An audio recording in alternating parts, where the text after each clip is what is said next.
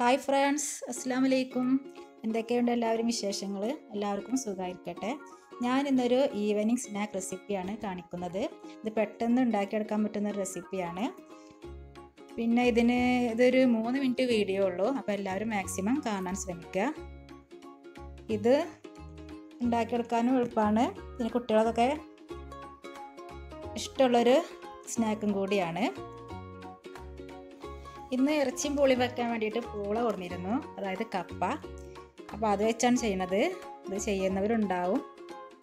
അപ്പോൾ ഇതൊന്ന് ആദ്യം തൊലിച്ചെടുക്കുകയാണ് ചെയ്യുന്നത്. ഇതുപോലെ കട്ട് ചെയ്തിട്ട് ഇതിൻ്റെ തൊലിയെല്ലാം കളഞ്ഞെടുത്ത് കഴുകി വെച്ച കപ്പയാണിത്. ഇനി ഇതൊന്ന് കട്ട് ചെയ്തെടുക്കണം. ഇതുപോലെയാണ് കട്ട് ചെയ്യേണ്ടത്. ഇത് നമ്മൾ ബേക്കറിയിൽ നിന്നൊക്കെ വാങ്ങുന്ന പൂളപ്പൊരി ഉണ്ടല്ലോ, അതായത് കൊള്ളിപ്പൂളാന്നോ അങ്ങനെ എന്തോന്നാ പറയാൻ തോന്നുന്നുണ്ട്. അപ്പോൾ ആ ഒരു സംഭവമാണിത്. അതേ ടേസ്റ്റ് തന്നെയാണ് ഇത് ഉണ്ടാവുക. ഇത് പല രീതിയിലും ചെയ്തെടുക്കുന്നുണ്ട്.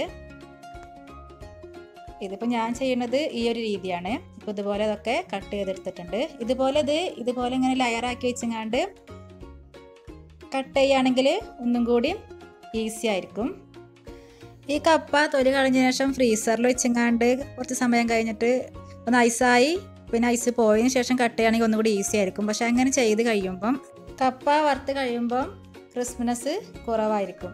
ഇപ്പം ഞാനൊരു പാൻ സ്റ്റൗമ്മ വെച്ചിട്ടുണ്ട്. അതിലേക്ക് വെളിച്ചെണ്ണയാണ് ചേർത്ത് കൊടുക്കുന്നത്.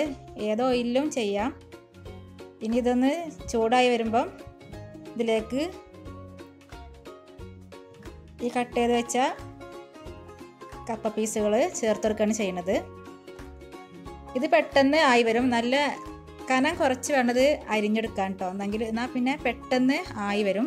ഈ ഒരു ഷെയ്ഡായി വരുമ്പം ഇതിന്ന് കോരിയെടുക്കുകയാണ് ചെയ്യണത്. ഇത് നല്ല ക്രിസ്പി ആയിരിക്കും. പിന്നെ ഇത് കുറച്ച് മഞ്ഞൾപ്പൊടിയും ഉപ്പും കൂടിയും കുറച്ച് വെള്ളത്തിൽ കലക്കിയിട്ട് കപ്പ കട്ട് ചെയ്തതിൽ ഒന്ന് മിക്സ് ആക്കിയിട്ടും വറുത്തെടുക്കാം. ഇപ്പോൾ ഇത് ഞാൻ ഫസ്റ്റ് ട്രിപ്പ് വറുത്തെടുത്തിട്ടുണ്ട്. ഇതുപോലെയാണ് ഇതുണ്ടാവുക. ഇനി ഇത് ചൂട് പോകുന്നതിന് മുന്നേ തന്നെ ഇതിലേക്ക് കുറച്ച് മുളക് പൊടിയും കുറച്ച് ഉപ്പും കൂടിയും ഇട്ടെടുക്കുകയാണ് ചെയ്യുന്നത്. എന്നിട്ട് ഇതൊന്ന് നല്ലോണം ഒന്ന് കുടഞ്ഞെടുക്കുക.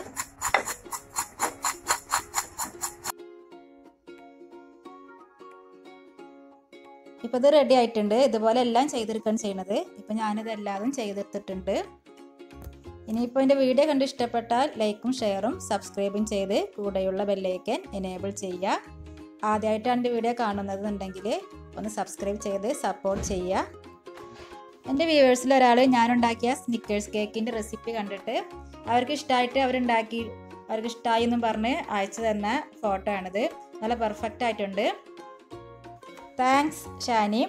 അപ്പോൾ ഇതുപോലെ ഇനി ആർക്കെങ്കിലും എൻ്റെ റെസിപ്പീസ് കണ്ടിട്ട് ഇഷ്ടമാവുകയാണെങ്കിൽ ഫോട്ടോ അയച്ച് തരികയാണെങ്കിൽ ഞാൻ ഇതുപോലെ ഇടുന്നതാണ്. അപ്പോൾ അതിനുള്ള ഇമെയിൽ ID ഡിസ്ക്രിപ്ഷനിൽ കൊടുക്കുന്നുണ്ട്.